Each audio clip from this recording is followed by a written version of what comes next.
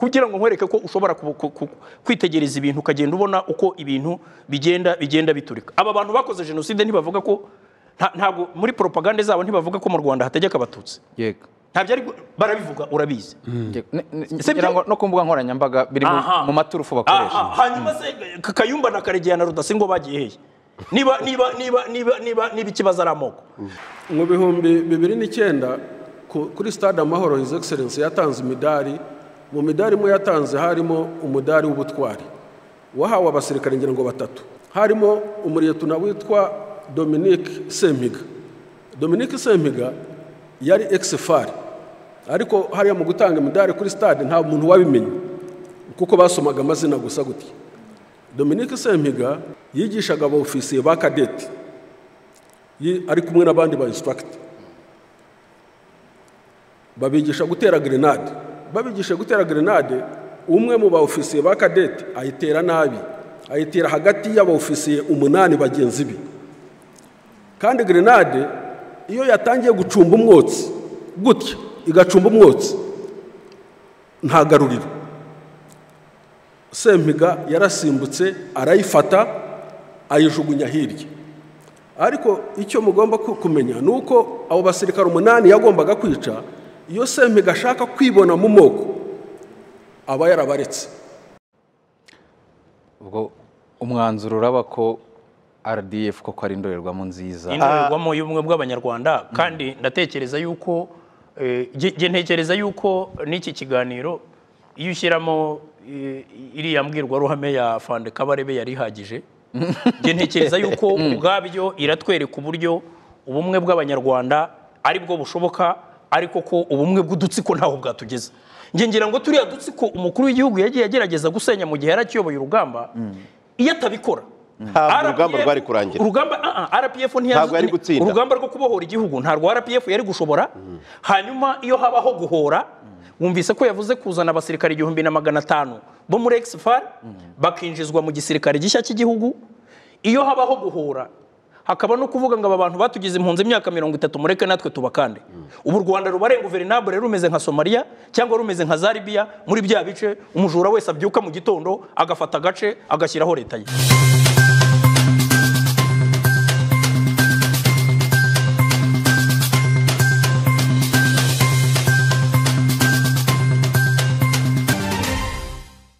Ibihe byiza kuri mwe mwese mukurikiye televiziyo Rwanda, tubaha ikaze mu kiganiro ishusho y'icyumweru. Ikiganiro mumenyereye ko kibageraho kigaruka ku by'ingenzi biba byararanze icyumweru n'amakuru menshi aba yaravuzwe mu cyumweru, ariko dufata umwanya wo gusesengura byimbitse ingingo imwe mu ziba zaragarutsweho cyane. Ndabasuhuza, nitwa Divin Wayo, ngira ngo tubane mu kiganiro cyacu cya none kigiye kwibanda ishusho y'ubumwe bw'abanyarwanda muri iki gihe, urugendo igihugu kimaze gukora mu kubwubaka, ariko kandi n'ibyonnyi bigaragara ko bigihari bibubangamiye.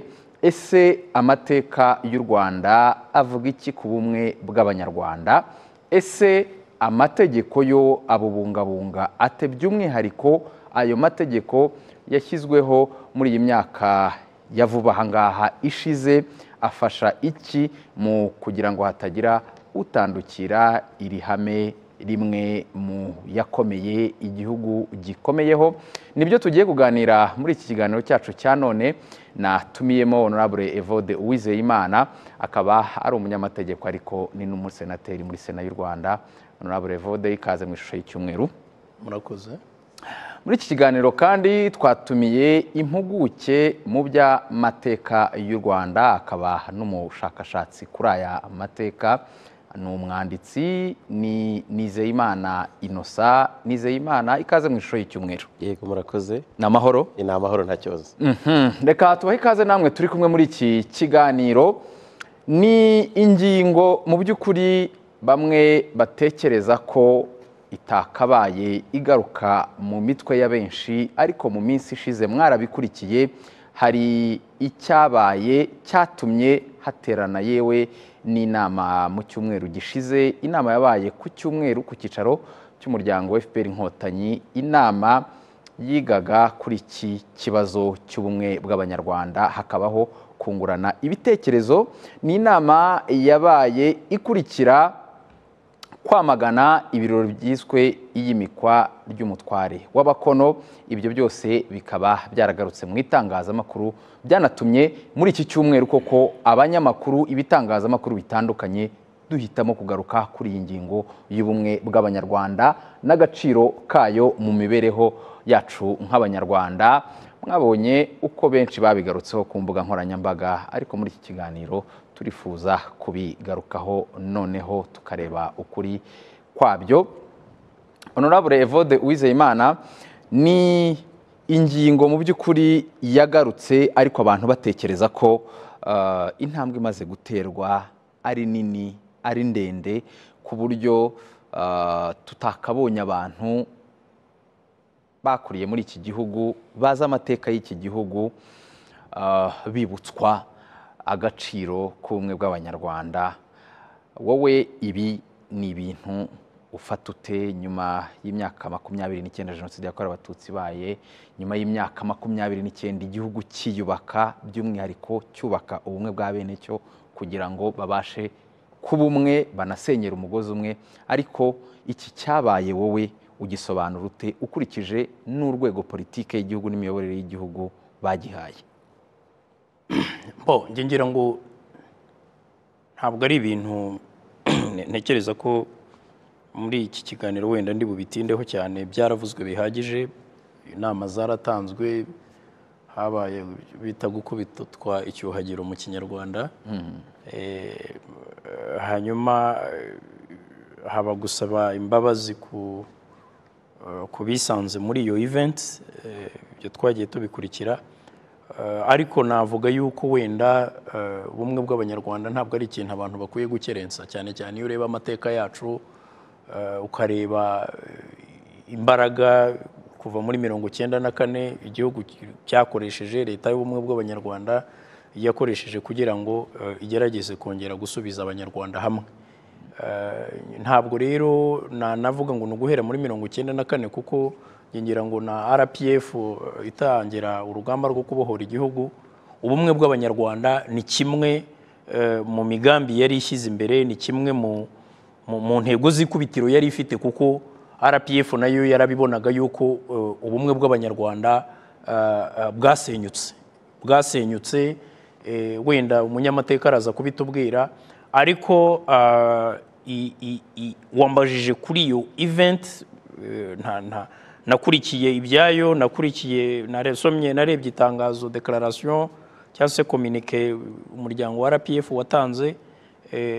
Ngira ngo habayeho ko abantu, ntabwo ndi mu mitima y'abateguye event nk'iyo n'abayigiyemo, ariko ngira ngo habaye nko gukerensa ibintu cyangwa se kudashishoza neza, ibyo dukunze kwita ngo ni ukubura due diligence, cyangwa se kuba abantu batarabonaga wenda ko igikorwa barimo ubwacyo gishobora kubangamira ubumwe bw'abanyarwanda mu buryo bumwe cyangwa ubundi, gishobora kongera kuzana ibice mu bantu.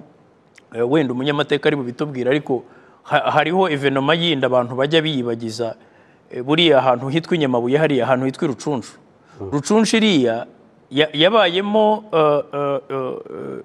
intambara no guhangana mu gihe hari ukurwanira ubutegetsi, kurwanira ingoma hagati y'abakono n'abega.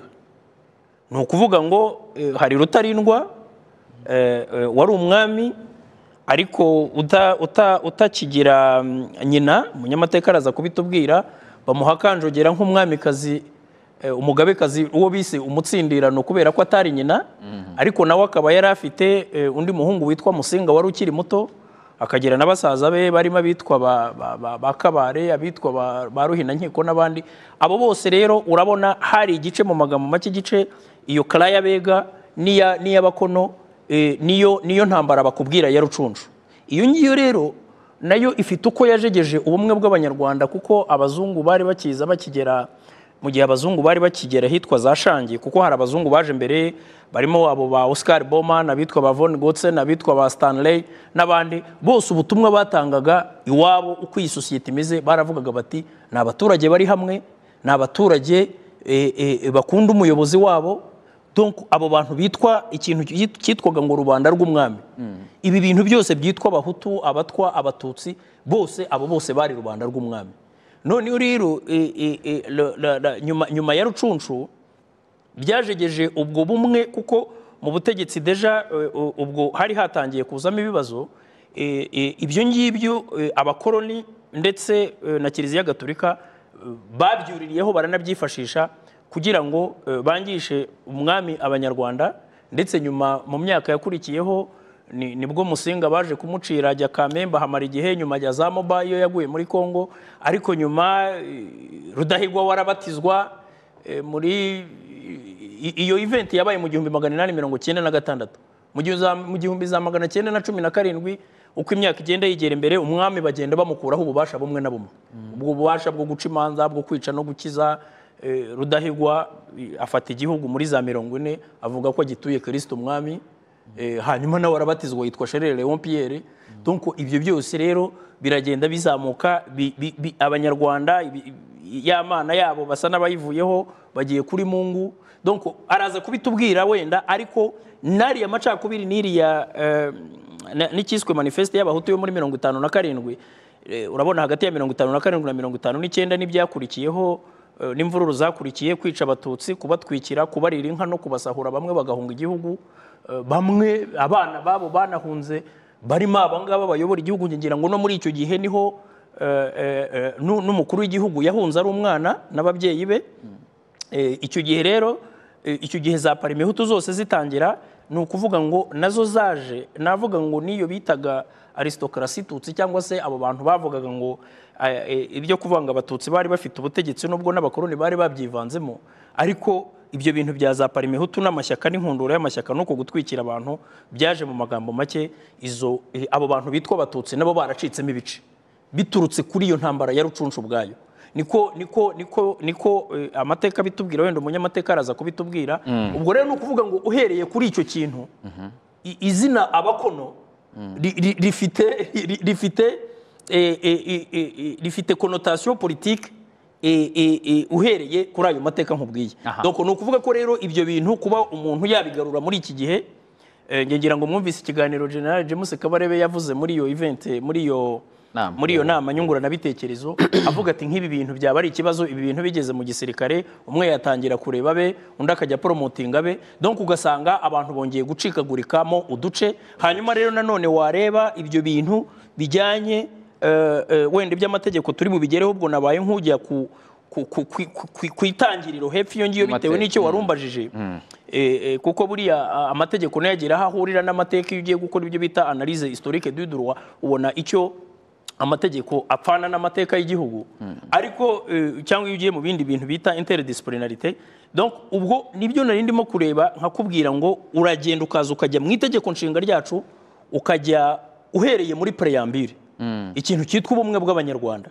ikintu cyitwa kuba duhuje umuco n'ururimi kuba dusangiye igihugu kuba dusangiye amateka bituma tugira icyerekezo kimwe ukazamuka ukagera mu mahame remezo ari mu ngingo ya 10 mu itegeko nshinga rya Repubulika y'u Rwanda ukareba ihame rya kabiri rivuga yuko ihame ikintu cyitwa kurandura amacakubiri n'ivangura iryo ari ryo ryose guhangana n'ingengabitekerezo ya jenoside naho yabigaragarira hose ibyo bintu byose biri muri ya mahame remezo atandatu igihugu kiyemeje kugenderaho agaragara mu ngingo ya 10 yo mu itegeko nshinga rya Repubulika y'u Rwanda aho abantu babuzwa kuba bari mu dutsiko dushingiye ku turere dushingiye ku cyo bita isano muzi dushingiye ku nzu sibyo dushingiye ku miryango dushingiye ku bisekuru ibyo bintu byose rero ni bimwe mu bibujijwe ndetse wanajya no kureba n'itegeko rishyiraho imitwe ya politiki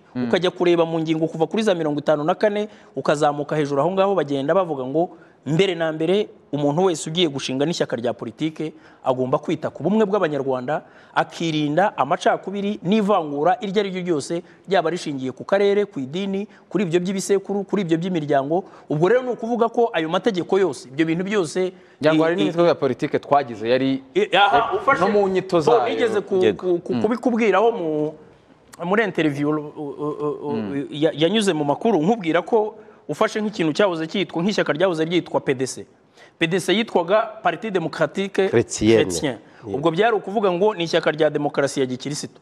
Ntabwo nzi ko demokarasi iri universelle ubundi ushobora kwigira gikirisitu cyangwa cy'Isilamu simbizi. Hari na PDI yari Parti Démocratique Islamique. Ndetse nge ngira ngo mu bihumbi 2013 itegeko ngenga rishyiraho imitwe ya politike ryo muri 2013 na version yayo revize muri 2018 niho ngira ngo nari amashyaka yari asanzwe ahari na mbere yahinduye amazina kubera yuko bavugaga bati na amashyaka bigaragara yuko yabasa naho ashingiye ku idini akaba yakumira abandi bantu kandi banavuga ngo ishyaka iryo ari ryo ryose rigomba kugaragaramo ubumwe bw'abanyarwanda, rigomba kwita ku bumwe bw'abanyarwanda, ndetse muri ya mahame remezo nakubwira irya kabiri ribuza ivangura n'amacakubiri baravuga ngo ni ugushyira imbere ubumwe bw'abanyarwanda. Ubwo ngubwo narindi mu mategeko then turaza kugera no muri politike turebaho umukuru w'igihugu adusaba kuvuga ko ubumwe bwacu yavuze ibintu bitatu za pirazi nkunda kukubwira. Yavuze ubumwe, our unity, aravuga ati deja yavuze ko our unity yari don't touch. Hanyuma icya kabiri kubazwa ibyo dukora birya byose kuba niriya nama yarabayeho abantu bakagira n'uwo mwanya wo gukubitwa icyuhagiro bakemera ko bari bakoze amakosa. Ibyo nabyo ni accountability. Ni accountability nk'ihame rya kabiri. Hanyuma gutekereza mu buryo bwagutse, kureba kure. Ibyo byose birazana mu cya kintu cyo kuvuga ngo ariko ibi bintu ngiye kujyamo, ikintu cyose ugiye kwirohamo ubanza utekereze kabiri, umenye niba icyo kintu kidahungabanya cyangwa kitanyeganyeza ya nkingi mwikorezi y'ubumwe bw'abanyarwanda twese ubuzima bwacu bushingiyeho. Kuko nkunda kuvuga ngo ubumwe bw'abanyarwanda ni inkingi mwikorezi, ni inkingi duhetse ku buryo dutezutse kuri icyo ngicyo ubwo nyine muzi uko byagenda. Niyo mpamvu usubira inyuma ugasanga 94 yaratewe nuko ubumwe bw'abanyarwanda bwari budahari. Aha, Inosa Karame,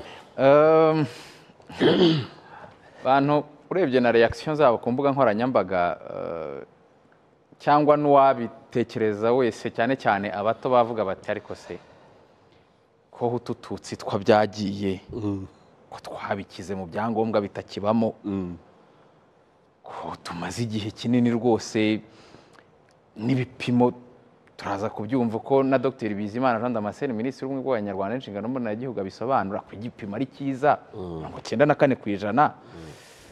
Mu by'ukuri ibi bintu si ibintu bito bitari bikwiye guhagurutsa leadership y'igihugu kuri rura rwego, cyangwa ukabona ko hari ikintu cyabaye abantu bahaye uburemere. Kandi no ku mbuga nkoranyambaga cyane cyane abajene bavuga bateguze ibyo by'abakono ni ibiki, iby'abakono ni iby'abatware, byo bitwaye iki ko atari nka bimwe by'abahutu n'abatutsi n'abatwa hari ikirimo. Murakoze. Burya rero abantu bakunda kunywa amata cyangwa bazi isuku y'amata icyo ari cyo, ikintu cyose cyatuma amata yandura ni ukukigendera kure. U Rwanda kuva rwatangira kwitwa u Rwanda, imbaraga z'u Rwanda mu kwigarurira izindi mpugu, mu guhamya igitinyiro no gutinyika bishingiye ku bumwe bw'abanyarwanda. Abanyarwanda bari abantu bavuga rumwe, bahuza umugambi, bagahuza porogaramu na gahunda, tubivuge dutyo.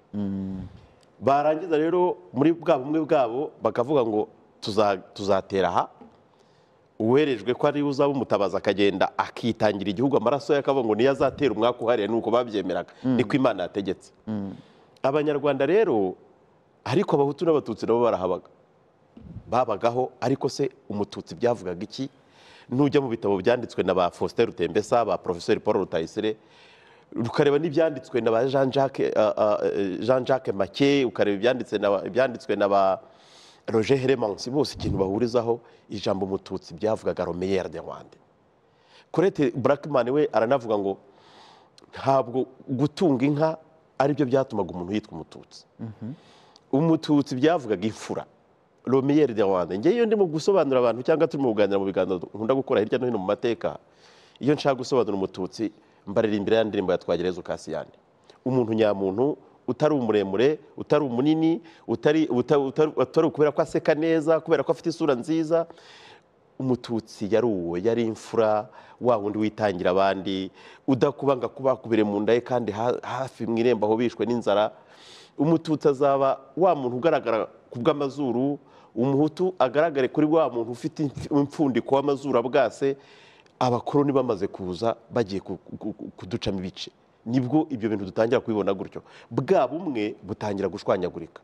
Bumaze gushwanyagurika nk'uko Evode yabivugaga, aba bakoroni baje hariya krize yavugaga yo ku rucunshu, nibwo urabona umukoroni wa mbere w'umukoroni nyamukoroni, kuko bariya bandi yavuze ba Bomani ba Stanley bariya bari aba cyangwa twakwita ngo ni ingenzi, abashakashatsi bagamije kumenya u Rwanda urwo ari rwo, ariko ntabwo abanyarwanda bigeze babemerera ko binjira mu Rwanda.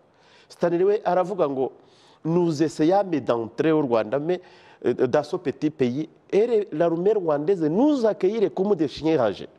Twagerageje kwinjira ariko batwakira nk'imbwa ziryana, baduhundagazaho amacumu tubura uko twinjira. Umuntu rero wagerageje kwinjira ni Von Gotzen, yinjiye ku itariki 4 z'ukwezi kwa gatanu 1894. Nkunda kubwira abantu ngo ku itariki 6 z'ukwezi kwa kane 1994 imyaka 100 yari yuzuye neza, jenoside ihitiba. Uyu niwe waje n'abahanuzi b'u Rwanda barabigaragaje ko uyu muntu agiye kuza, yaje afite abasirikare benshi n'imbunda nyinshi, avuga ngo bariya abantu ndaje mpangane nabo, ako gahugu bambwiye nta muntu winjiramo, ndaje mbakubite kubera bwa bumwe twari dufite. Yaje rero kuri 1894 1895 mu mpera Rudahigwa aratanga, amaze gutanga asimburwa na Rutarindwa, nyina umubyara yari umukonokazi. Uwatanze ni Rwabugiri, urebeshye ni Rwabugiri. Rwabugiri amaze gutanga asimburwa n'umuhungu we Rutarindwa. Uyu Rutarindwa yabyaraga na Nyiraburunga, umukobwa Nyiraburunga akaba yari mwishywa wa Murorunkwere nyina Rwabugiri. Donc bari bafitanye isano yaho ngaho. Uyu mukonokazi rero umukonokazi yari umukonokazi. Noneho 1896 mu mpera nibwo habaye iyo krize yo ku rucunshu.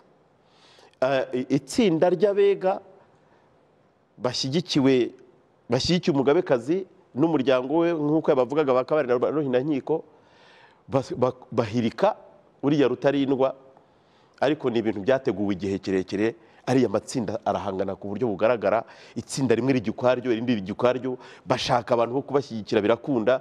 Noneho ku buryo bagiye gukora iriya kudeta, abari bakomeye kuri Rutarindwa bose batagihari, barimo babisangwa bya Rugombi turi, barimo bitwaga ba Rwamanywa bafite ingabo zikomeye. Iyo krize rero imaze kuba nk'uko yabisobanuraga, nyuma y'amezi makeya mu kwezi kwa gatatu 1900 ngira ngo bamutwikiye mu nzu, bavuga ko yabonye byarangiye akitwika, yaritwitse. Noneho ndetse n'umuryango we n'abana be bose yarabazanye, bajya mu nzu baritwika birarangira. Bakubwira ko na Karinga yari ihiriyemo, yatangiye gufatwa igihande, barirukanka baragenda bayivanamo ngo bayimberaho amata, baravuga ngo haguma umwami ingumira bazwa. Ngo niwe yaje ntacyo bitwabaza, icy'ingenzi ni uko umwami yaba ahari. Voda aba yabikurikiye. Icyakurikiyeho rero muri uko kwezi kwa gatatu ku itariki 20 z'ukwezi kwa gatatu 1897 nibwo haje kapiteni Von Ramsay. Uyu ni uzanye ibendera ry'Abadage, ni nawe uje kutubwira ngo muri indagizo y'Abadage nako muri ni protector tugiye kubarinda abanzi bazaturuka hanze y'igihugu, ariko naba ngaba barimo kurwanya bwa bumwe ntabwo gihari, barimo bararwanya umwami, barimo bandungutse, barimo babasebya abanyantwari, barimo barukara rwa Bishingwe, abo bose barimo kurwanya Musinga. Umuseye darapo yarishinze irunda, yarishinze irunda hariya kuko nyuma ubwo harashize iminsi mike habayeho umuhango wita gusenda imisaka, aho umwami yimiye yahamaraga amezi makeya, urwo rugo bakaruvamo bikitwa ngo gusenda imisaka, bakajya gutura ahandi. Bavuye rero hariya ku rucunshu baza gutura hariya irunda. Ubwo baraje basanga bwa bumwe bwarashwanyaguritse, n'abantu bakora isesengura baravuga ngo nta kuntu byari kugenda n'ubundi twari gukoronizwa, ariko umukoroni byari kumugora iyo basanga bwa bumwe bwacu bugihari. Basanze rero iyo krize y'abega n'abakono ihari cyane, ndetse imbaraga ziba nkeya. Urumva nimba hari igice kimwe kirimo kuvuga ngo umwami ntitumwemere, uwo twemera baramwishe, byazanye icyuho mu gihugu byanga byakunda byazanye icyuho mu gihugu noneho n'aba bantu baje batadusakira neza byari byoroshye kubwira umwami ngo itonde nta mbaraga ufite biragaragara ariko turemera ko ari we mwami uhari ariko wemere natwe ibyo tukubwira tugutegeka nta mahitamo ufite nibirangira tugiye kurwanya rero aba batagushyigikiye niyo mpamvu Lieutenant Godovius yahise afata imbunda arabashwiragiza bariya ba ndungutse ahungira mu Bugande ba Rukara rwa Bishingwe barabica Rukara rwa Bishingwe bamwishe ku itariki 12 z'ukwezi kwa gatanu 1912 rwaba rugamba rufata igihe kirekire basebya ba Nyirantware nawe wari warigometse mu rugezi nawe bakoresha uko bashoboye nawe baramwica donc umusinga bamuha umutekano atarafite kubera bwa bumwe bw'abanyarwanda butari buhari rero kumva ngo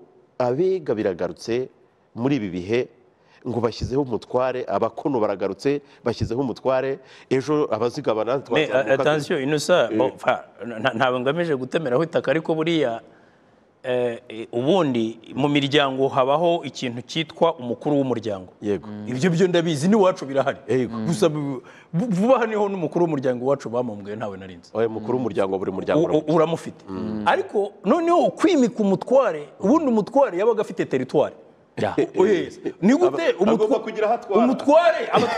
umutware utagira teritori uwaba ari bwoko ki niyo mpamvu nkubwira ngo abantu bashobora eza kuba bari barimo kwishora mu bintu biri very dangerous batazi bya bindi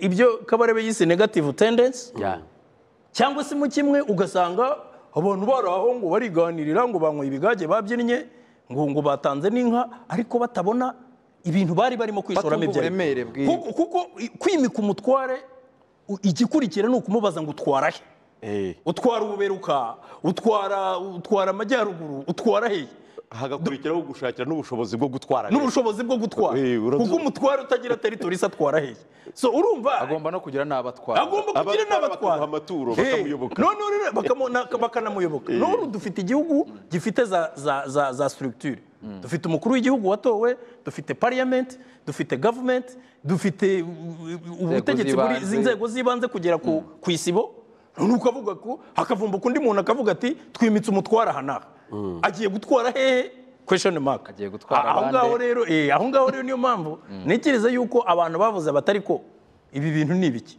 mureke turebe ibyari by'inose ubu rero ubwo bumwe basanze bujegajega ni nabyo bizaborohera kuducamo abahutu n'abatutsi kuko basanze dushobora kugabanyika bigakunda cyabaye icyuho kibi cyuho iki cyuho kimaze kubaho bwa buhutu n'ubututsi bamaze no kubuzana ni nabyo byavuze ngo ubu mwami rubanda turumukuyeho twabaciyemo ibice bitatu kandi byiyizi dushatse nawe twamwambura ububasha bigashoboka ni nayo mpamvu ku itariki 5 z'ukwezi kwa mbere 1932 nta nubwo iyi baruwa bayandikiye Rudahigwa ahubwo visi guverineri yandikiye Rezida Kubo aramubwira ngo ubwire uwo mwana ni nkaho ari nko kubwira ngo ubwire uwo mwana avuga umwami ngo niba twarirukanye se byari ukubera ko se yashaka kuyobora igihugu uko ashatse guverinoma y'Ububiligi rero ikeneye umwami uzita ku nka z'indobanure uzita ku myumbati uzita ku ikorwa ry'imihanda oya umwami bemeraga n'uwabo umwami w'Ububiligi leta y'umwami d'u Rwanda iri mu Rwanda Belgique byari bitandukanye ubwo rero bakavuga ngo kubigendanye n'umushahara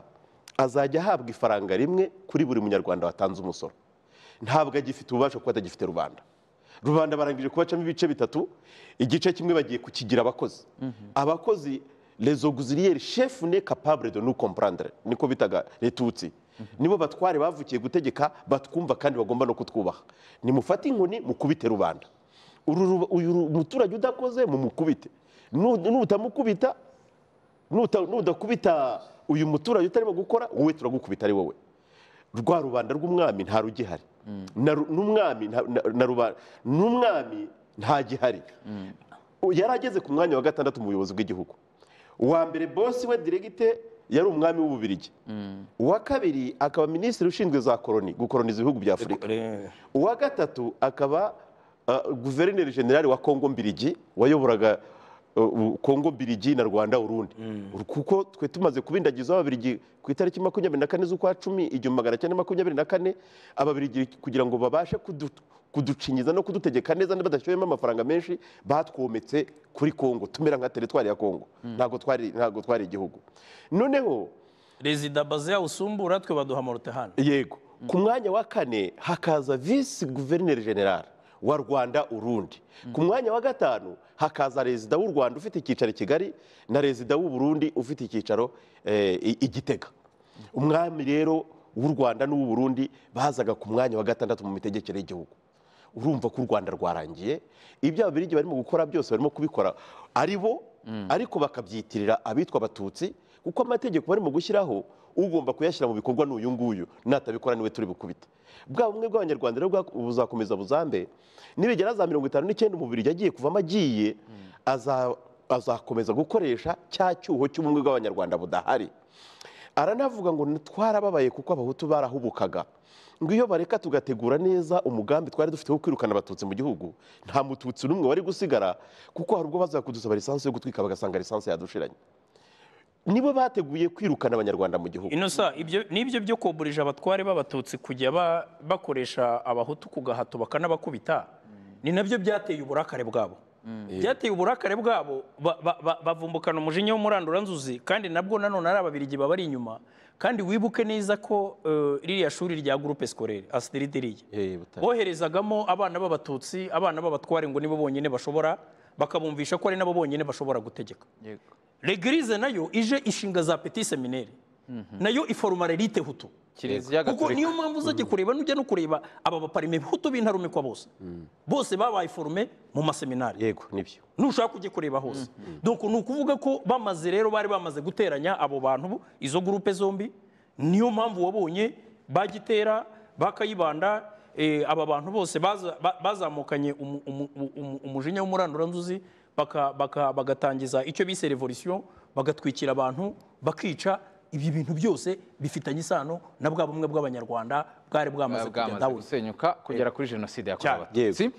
Ngira ngo turakomeza kugenda tubigarukaho, ariko ngira ngo ibice wajya mu mateka hari menya ntabwo iminota dufite yaza kutwemerera, ariko ni byiza ko abantu banasubira no muri ayo mateka bakabirebaho. Ariko ngira ngo icyavuye muri ibyo byose, icyo abantu bibuka rwose n'umusaraba u Rwanda rumaze imyaka 30 rwikoreye, ni jenoside yakorewe abatutsi. Jenoside yakorewe abatutsi, ariko abantu bavuga bati byibura mu myaka 30 ishize twari tumaze gutera intambwe igaragara. Ni intambwe igaragara Minisitiri w'Ubumwe bw'Abanyarwanda Dr Bizimana Jean Damascene avuga ko ishimishije, ariko akavuga ko hari ibintu byo gushaka za identite zitarizo abantu bagomba kwitondera, ndetse n'ibindi bikorwa bigaragara cyane cyane mu gihe cyo kwibuka abazize jenoside yakorewe abatutsi. Umva uko Minisitiri w'Ubumwe bw'Abanyarwanda n'inshingano mboneragihugu Dr Bizimana Jean Damascene abivuga. Buri myaka 5 hakora ubushakashatsi ku gipimo kigaragaza aho ubumwe n'ubwiyunge bugeze. Ubuheruka bwakozwe muri 2020, ubwo bwagaragaje ko ubumwe bw'Abanyarwanda bugeze kuri 94%. Umva turabyishimira cyane, kandi koko ni igipimo cyiza. Ariko ikibazo kigaragara nuko ako 6% ariko karimo ibingibi turiho tuvuga, kandi ibi ni bibi, binagaragarira mu buzima bwa buri munsi kandi bikaza bikomeye. Ingero nkeya, buri gihe mu bihe byo kwibuka hagaragazwa ikibazo cy'imibiri y'abishwe muri jenoside, abantu batazi aho iri.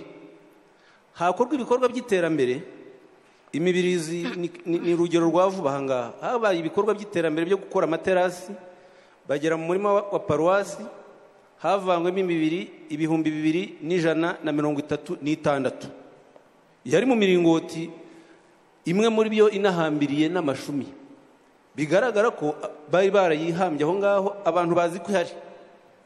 Ikabwayi buri mwaka mu ishyamba ryaho tuhavana iyo mibiri, nta gihe bitaba, kandi buri gihe nta muntu uba wavuze ati dore mu bumwe bwacu tugezeho hari ko hari imibiri y'abacu tutarashyingura. Icyo kibazo kikavugwa mu gihe cyo kwibuka, nyuma tukabirangiza tukigendera, ntitukibonemo ikibazo kibangamiye ubumwe bwacu, kandi dukwiye gufatanya. Aho hari abarinzi b'igihango, hari abahayobora, hari abahabaye mu 94, na nyuma yaho hari abantu baza amakuru byanze bikunze. ndagira ngo niba tuganira ku gipimo cy'ubumwe n'ibibazo bigaragara bibangamiye ubumwe, izi ngero duhura nazo mu buzima bwa buri munsi tuzihereho, tunafatanye gushaka turabikemura gute, tugaruka kuri ndi umunyarwanda nk'uko yatangiye, twongere tuyikore gutyo, cyangwa hakwiye rero igisubizo no kwibaza kwa buri wese.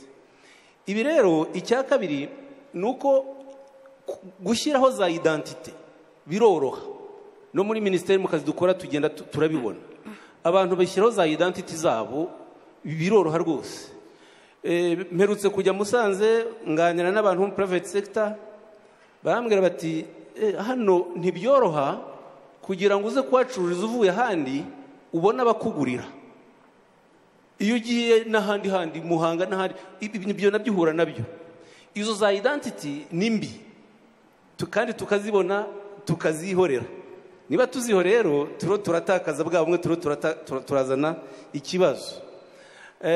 Iyo urebye mu ngero zindi zigaragara, uburyo bwo gushyira izo identity nizo zidusenya, kandi n'umwanzi niho ashobora kwinjirira. Ndagira ngo rwose tuhabone.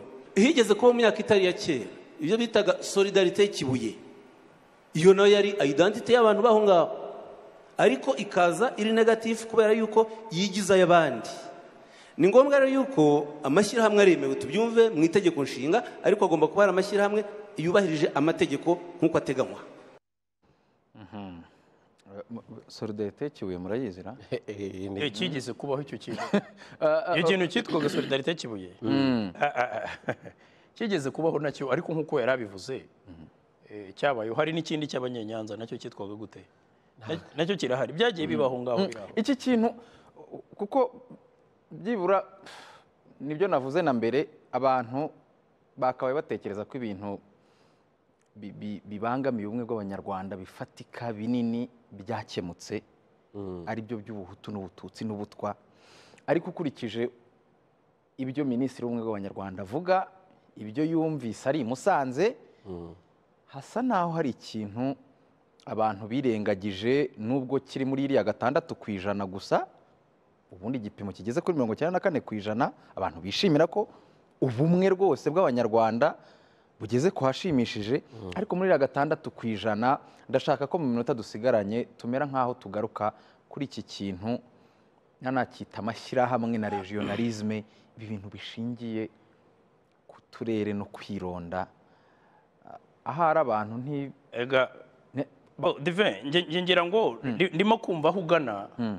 Ngira ngo hari ikiganiro twarimo na mugenzi wawe ejo, hari ibintu nabonye babigize blague, abantu baseka cyane kuri social media. Nahoze hari ibintu navuze ejo mbabwira ko iyo umuntu afite ahisemo kubakira ku macakubiri, gucamo abantu ibice, nushaka kujye kureba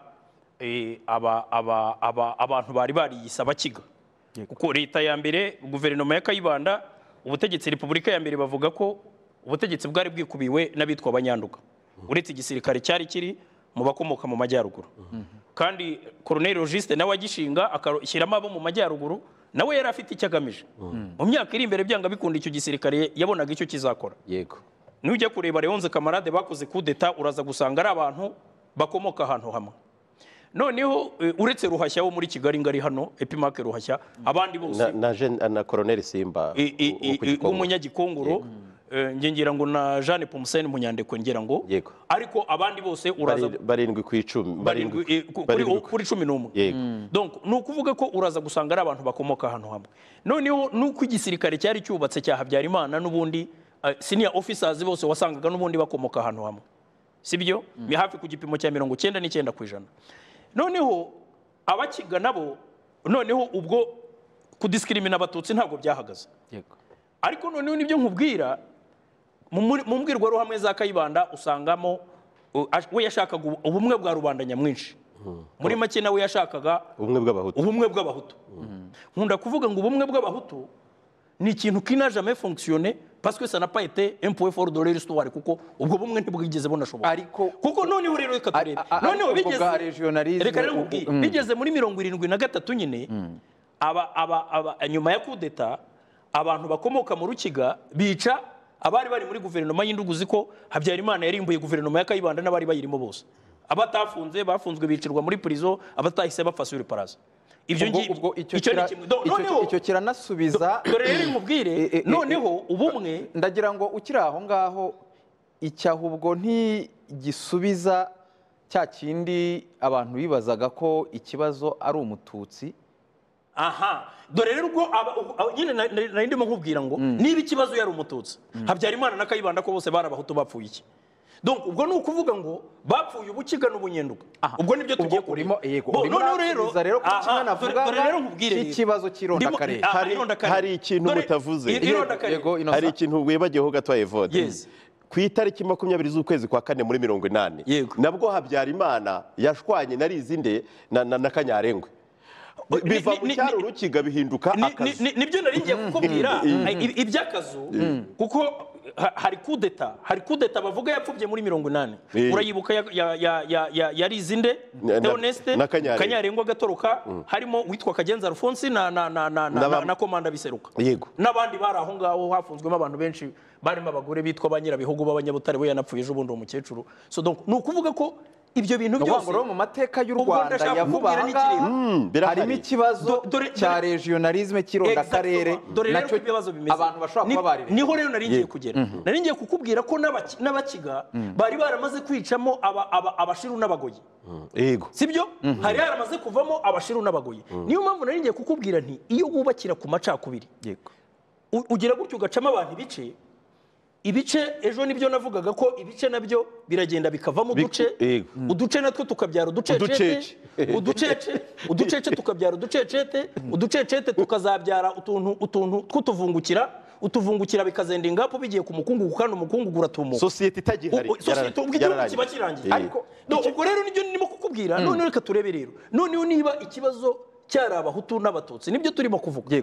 Subira muri byo bya 59 bavugaga. Nje nkunda kubibwira abantu mbwira n'abantu kuri ni mujye musobanura amateka uko ari. Nkababwira ngo umuhutu wari uri mu ntambara yo ku rucunshu ninde? Ntawe. Ninde muhutu wari uri ku rucunshu ko abakono n'abega bose abega n'abakono n'abantu bavagamo n'imiryango yabyaraga abagore b'abami. Of course abami bo bari abanyiginya ibyo byo nta nubwo tunabitindaho. Icyo abakono n'abega bahuriragaho no kubyarira ingoma babyaraga abami. Donc yari imiryango yitwa ibigina. Yes, bashingiraga abami. Waje no kureba ugasanga nk'abantu bitwa abiru abenshi barabatsobe. Donc nibyo bari bafite ukuntu bagenda babisesekeranya. Donc none niyo mpamvu rero nari ndimo kukubwira rero ubwo ngubwo iyo urimo kureba aho ngaho. Donc noneho tukirirwa tuvuga ibintu kuko nk'ubu ngubu turaje kugira ngo nkwereke ko ushobora kwitegereza ibintu ukagenda ubona uko ibintu bigenda biturika. Aba bantu bakoze genocide ntibavuga ko ntabwo muri propaganda zabo ntibavuga ko mu Rwanda hategeka abatutsi. Yego. Ntabyo ari barabivuga urabizi. No ku mbuga nkoranyambaga biri mu maturufu bakoresha. Hanyuma se Kayumba na Karegeya na Rudasingo bagiye hehe? Niba ikibazo ari amoko. Donc ndakubwira ko ukiri aho ngaho nyemerera hari ibintu bimwe na bimwe muri iyi nama nyunguranabitekerezo ku bumwe bw'Abanyarwanda. Umujyanama wihariye w'umukuru w'igihugu mu bijyanye n'igisirikare n'umutekano ni General James Kabarebe yagarutse n'ubundi kuri bimwe mu byatumye abo bose badakomezanya urugendo babohoye u Rwanda. Ingabo za RPA zaje kuvamo RDF ndetse na FPR inkotanyi. Mu bihuha byagiye bikwirakwizwa harimo kuvuga ko no muri RPA harimo amacakubiri, ariko General James Kabarebe atoya ibyo ni ibihuha ahubwo dore ukuri kuri ibi ngibi bigenda bikwirakwizwa. Umva uko General James Kabarebe yabisobanuye. Nk'uko mubizi urugamba rugitangira rwakubitanye n'ibibazo bikomeye cyane ku buryo mu byumweru bibiri by'intambara urugamba rwari rwananiranye, abantu bameze nabi cyane. Uwashoboye kurugumaho yari umuntu uzi kwihangana cyane. Muri icyo gihe rero abasirikare benshi baratorotse baragenda, abenshi bagasubira iyo bavuye, abasubira Uganda, abasubira Tanzania, abasubira mu Burundi, abasubira Kongo. Aho niho haziye nkaruma ivuga ngo hari abadafatwa neza ku rugamba. Ibyo ngibyo byaterwaga n'abasirikare bagize ubwoba bagahunga, yagera i Burundi akavuga ati twebwe abavuye i Burundi badufata nabi, nitwe bikoreza amasasu, nitwe bashyira gutya. Abavuye i Kongo bati ni twebwe bashyira imbere abandi bakajya inyuma. ariko ari ruma zituruka inyuma zitwawe n'abo ngabo bagize ubwoba. His Excellency aho amariye kugera ku rugamba yasanze abasirikare barakubititse batagishoboye kurwana, bameze nabi, bashonje, bananiwe, bazahaye, ku buryo nta gihe na kimwe bashoboraga kugira cyo kujya muri utwo dutsiko. Ariko nawe ntabwo yabahaga umwanya w'utwo tuntu, ntabwo yawubahaga na gato. Bamaze kuzanzamukamo gatoya, kwa kundi abantu bamara gukira bakazanzamuka, ni kwa kugeraho nk'umurengwe gato, abantu batangira kwireba wenda kwema udukundi atari udutsiko. Nk'urugero rumwe, hari abavugaga ikigande, nko muri communication bakavuga ikigande, abandi bakumva ko bahejwe. Kandi n'abavuye Uganda bose ntabwo ariko twavugaga ikigande, natwe twabonaga ko atari byiza. Icyo gihe His Excellency akabisenya uwo mwanya, agafata wundi uvuga ikigande akamugerekaho utakivuga, uvuga iringara, akazana uyu nguyu akamugerekaho undi. Ndetse naho umuntu ashatse kumvikana n'undi kugira ngo bahishire icyaha, akaba yabivumbuye, wakamukuraho akamushyiraho uwo badashobora kubyumvikanaho. So ukuntu yayoboye abasirikare, utwo tuntu twose twashoboraga gutera ibibazo yaradushenye completely, aradusenya ku buryo abasirikare bageze aho ngaho bose baba bamwe, aho bavuye kandi hatandukanye, bose ugasanga bameze nk'aho bavindimwe. Mbere ururimi rwa RPA rwo ku rugamba rwari Igiswahili. Noneho nyuma uko abasirikare bava mu Rwanda bagiye baba benshi cyane batumva Igiswahili, nuko abantu bagiye bamenyera Ikinyarwanda, ururimi ruva ku Giswahili rujya ku Kinyarwanda. Twagiye guhagarika jenoside dukoresha Ikinyarwanda. Ariko nagiraga ngo mvuge kuri biriya muhora mwumva ku mbuga nkoranyambaga cyane, bikoreshwa n'abantu bahunze bavuye mu gisirikare, bavuga ko bari abayobozi bapfuye, uhereye kuri Leti General Fred, uhereye kuri Bayingana na Majoro Chris Munyenyezi, ko bapfuye ngo bishwe kubera ubukundi cyangwa se umwiryane wari hagati ya RPA. Ni ikintu gikunze gukwirakwizwa n'umumajoro witwa Mupende watorotse muri RPA, bari muri Amerika. Ni ikintu cyakwirakwijwe n'Abagande ku mpamvu imwe gusa, ku mpamvu y'uko bashakaga kwivanga muri RPF no kugena ukuri buyoborwe. His Excellency arabangira, arababloka completely, arababwira ati mwadufasha ukundi uko ariko kose, ariko kwinjira muko RPF iyoborwa mu byibagirwe. Ibyo bitera akabazo, bazana ruma yo kuvuga ngo nitwe twishe Leti General Fred na Bayingana na Munyenyezi, ngo ni amacakubiri yaje muri RPA. Ntabwo ari byo. Uko bari abantu bapfuye ni ku rugamba, ni ibintu bizwi. Leti Fred hari mu gitondo itariki 2 z'ukwa 10, aratubwira twese mu gitondo, aratwadressinga, aratubwira ati umunyabwoba umupaka urafunguye, nasubire Uganda. Akibivuga umwanzi abatangiye kuturasa, we afata inzira wenyine ajya imbere yacu twese, aranadusigara agenda asanga umwanzi. Twese ababibonaga, bamwe muri twe twabonaga ko ari amakosa akoze, ariko ntawashoboraga kubimubwira kuko yaramaze kuvuga ngo umunyabwoba asubire Uganda. Ntabwo yavuga ngo umunyabwoba asubire Uganda ngo uvuge ngo sigaho garuka, reka gusanga umwanzi. Abantu baricecekeye bose, baramureba aragenda.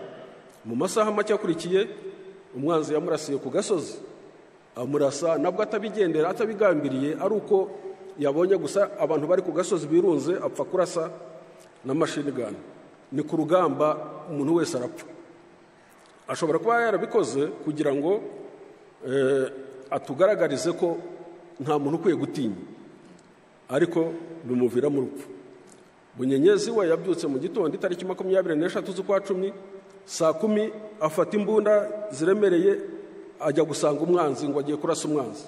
Aho yagiye ry'Abega asanga umwanzi yaduciye hagati, ingabo zacu ziri Gabiro n'iziri Nyagatare yaziciye hagati, ari ry'Abega amugwamo aramurasa apfira aho ngaho.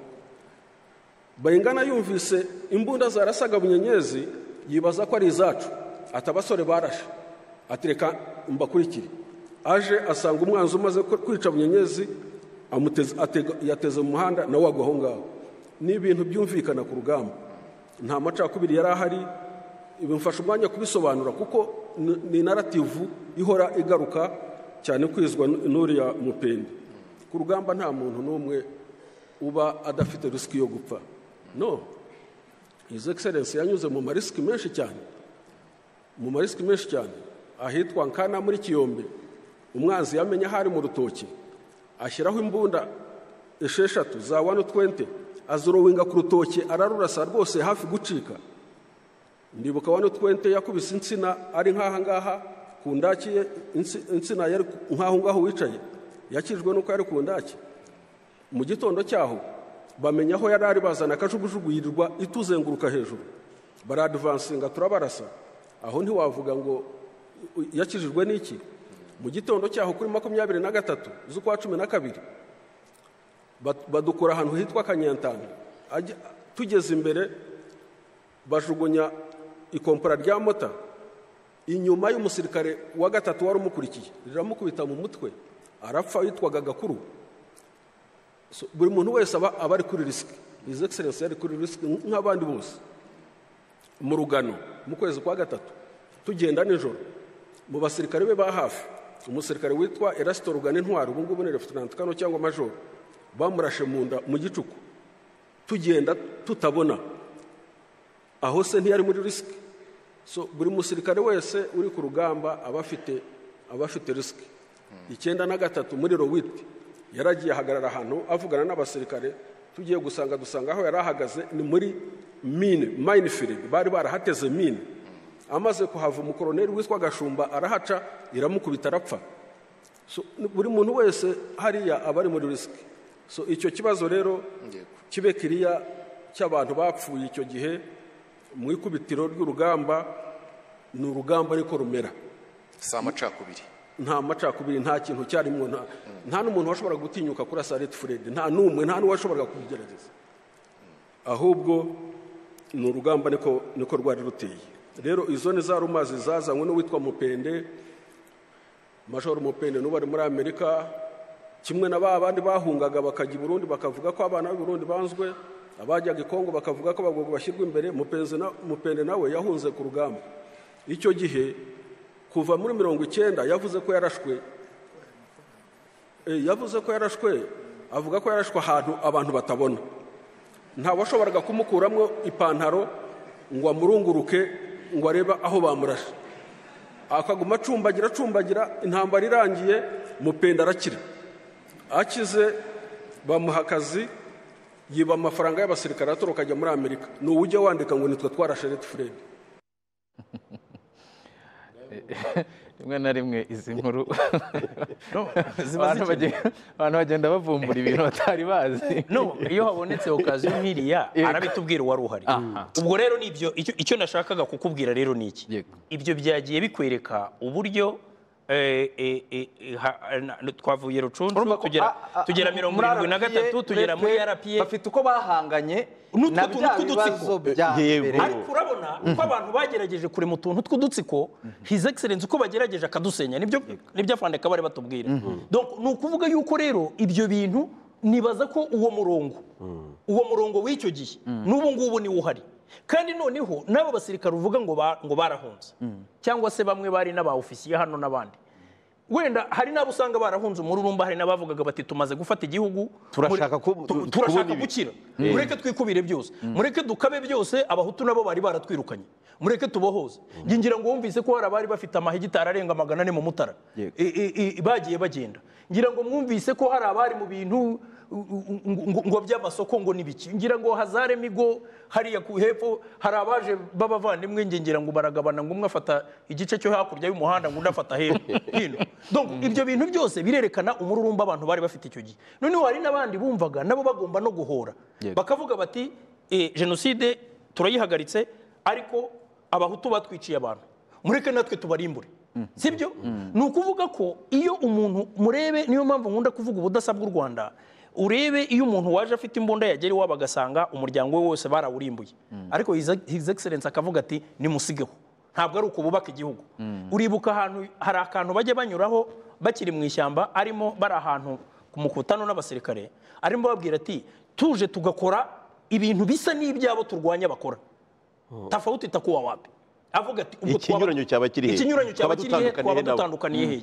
Ni ukuvuga ko rero ubu bumwe bw'abanyarwanda, leadership y'iki gihugu ibukomeyeho, especially his excellence. ngira ngo wumvise ukuntu afandika bari muhurizaho utwo dutsiko bagiye bagerageza kudusenya. niyo mpamvu nakubwiye ngo iyo umuntu arema amacakubiri, niyo mpamvu nakubwiye ngo bwa bumwe bw'abahutu bagiye baburema bukanga bugasandara, kuko ntacyo bushingiyeho, kubera yuko 73 busa bwarasandaye, na n'ubu ngubu aho bahungiye nkunda kubabwira ntariko abahutu abakiga n'abanyenduka, nigeze kubabwira nti ko mbona ko mwapfaga ubutegetsi mwese ubu mukaba ntabwo mufite, ubu murapfa iki? Sibyo? Isufi yuko n'ubumwe bw'abahutu iyo bugiye kujya hamwe, hari umuntu winaga nko mu misa agasaba misa, agasabira abanyapolitike bishwe 73, abakiga bakanga kuyijyamo, n'ubundi abo mu majyepfo bakaba aribo bayijyamo. Ibyo bibera mu bubiri. Ni ukuvuga yuko umuntu ufite amacakubiri, ni nka bya bindi bavuga ngo uzuye inguru bazibona hose. Ntabwo ushobora kuvuga ngo umuntu afite amacakubiri, ariko hari aho azagarukira. Ni jenoside RPF yahagaritse, n'abari abantu bisha abantu, nyuma yaho bari batangiye gusubirana nabo batangiye kwishakamo ibyitso. Yego. Donc ni ukuvuga yuko niyo mpamvu nari ndimo kukubwira, kandi ibyo bintu ni ibintu bishobora kuboneka muri izo ngirwamoko zose. Nakubwiye ko Rucunshu nta muhutu wari uhari, na 73 ni umuhutu wishe undi. Habyarimana yishe Kayibanda na guverinoma yose, ni abahutu bo mu majyaruguru bishe bo mu majyepfo. Donc ni ukuvuga ko ibyo bintu byose, niyo mpamvu nkubwira ngo iyo umuntu afite uwo muco wo kurema udutsiko, ariko no gucamo abantu ibice, ntabwo ni umuntu, ntabwo agira ahagarukira. Ariko bisaba imbaraga zikomeye, bisaba guhangana nabyo. Dusoza ku byo General James Kabarebe atubwira no ku byaranze mu by'ukuri uru rugamba rwo guhangana n'ibi bintu, abantu ntibatekereze ko ari ibintu byari byoroshye guhangana nabyo. Yagarutse no ku ngamba, uburyo bwagiye bukoreshwa kugira ngo koko ibi bintu bisenyuke mu ngabo z'u Rwanda, ari naho ahera avuga ko ingabo z'u Rwanda ari indorerwamo nziza yo kubaka ubumwe bw'abanyarwanda mu myaka 30 ishize. Umva ko General James Kabarebe abivuga. Ariko intambara irangiye 94, kubera wa murengwe n'ubusambo no kushaka kwikuza, haza kuzamo indi tendense yavuyemo ubupingamizi bwa Bakayumba Nyamwasa. Kayumba aragenda ajya mu gisirikare, atangira kugenda acamwa abantu bice, afata bamwe mu bavuye Uganda arabiyegereza, afata mu bavuye Burundi arabiyegereza, afata abagogwe arabiyegereza, afata n'abacitse ku icumu akabiyegereza, ariko agamije kwikuza.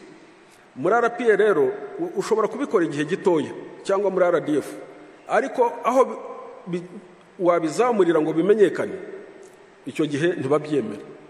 Kayumba rero nuko yaje kumenyekana. Hari n'igihe abasirikare bo muri Republican Guard, umuyobozi wabo yabahanye ahanyemo umusirikare umwe w'umugogwe, abagogwe bose bageze muri 100 bahungira kwa Kayumba mu rugo. Urumva ukuntu yari yarubatse icyo kintu. Ariko ibya Kayumba nyine bimenyekanye, nibyo byamuviriyemo gutoroka. RDF cyangwa ingabo z'u Rwanda zihora zifite mechanism muri intano, ku buryo akantu kose kagiye kuzicamo gafite uburyo kamenyekana kandi kakarangira uwo mwanya. Erega RPA itaza kuba ifite ideology n'imyumvire iri hejuru ntabwo muri 1994 iba yarashoboye kwakira jenoside ikirangira ngo yakire abasirikare yarwanaga nabo 1500 ibinjize mu gisirikare mu myanya yose, ntabwo byari gushoboka. Nuko iyo myumvire yabo yari imaze kugera hejuru cyane, kandi inyungu zavuyemo ziragaragarira buri wese. Ntabwo imbaraga zagabanutse ngo kuko twinjizemo abo twarwanaga, ahubwo zariyongereye. Ziriya ntambara zose twarwanye, haba Kongo, haba Kisangani, haba Kitona, haba he, twarwanaga nka force imwe. So inyungu z'ubumwe bw'abanyarwanda ni ikintu kigaragara kandi cyabaye tested. RDF ni indorerwamo y'aho ubumwe bw'abanyarwanda bugaragarira. Mu bihumbi 2009 kuri stade Amahoro His Excellency yatanze imidari. Mu midari imwe yatanze harimo umudari w'ubutwari wahawe abasirikare ngira ngo 3. Gutoranya intwari mu ibyo bita bravery muri RDF biragoye, ntabwo byoroshye. Ariko muri abo 3 batoranyijwe nuko bitasobanutse hariya harimo umuriyetuna witwa Dominique Sempiga yari ex-FAR, ariko hariya mu gutanga imidari kuri stade nta muntu wabimenye kuko basomaga amazina gusa gutya. Dominique Sempiga ikintu yakoze yari umu-instructor kubera ko aba ex-FAR baje bafite ubumenyi tudafite, bagomba kubutwigisha. Yigishaga aba ofisiye ba kadete ari kumwe n'abandi ba instructor, babigisha gutera grenade. Umwe mu ba ofisiye ba kadete ayitera nabi, ayitera hagati y'aba ofisiye 8 bagenzi be, kandi grenade iyo yatangiye gucumba umwotsi gutya igacumba umwotsi ntagaruriro. Sempiga yarasimbutse arayifata ayijugunya hirya. Ariko icyo mugomba kumenya nuko abo basirikare 8 yagombaga kwica, iyo Sempiga ashaka kwibona mu moko aba yarabaretse, aba yarabihoreye kuko yarababonaga niwe wabigishaga. Ariko yarasimbutse afata iyo grenade ayikuraho ayijugunya ahandi. Ubwo umwanzuro uraba ko RDF koko ari indorerwamo nziza, indorerwamo y'ubumwe bw'abanyarwanda. Kandi ndatekereza yuko ntekereza yuko n'iki kiganiro iyo ushyiramo iriya mbwirwaruhame ya Fande Kabarebe yari ihagije. Ntekereza yuko ubwabyo iratwereka uburyo ubumwe bw'abanyarwanda ari bwo bushoboka, ariko ko ubumwe bw'udutsiko ntaho bwatugeza. Ngira ngo turiya dutsiko umukuru w'igihugu yagiye agerageza gusenya mu gihe yarakiyoboye urugamba, iyo atabikora urugamba rwari kurangira. RPF ntiyazi urugamba rwo kubohora igihugu, ntarwo RPF yari gushobora. Hanyuma iyo habaho guhora, wumvise ko yavuze kuzana abasirikare 1500 bo muri ex-FAR bakinjizwa mu gisirikare gishya cy'igihugu. Iyo habaho guhora, hakaba no kuvuga ngo aba bantu batugize impunzi imyaka 30 mureke natwe tubakande.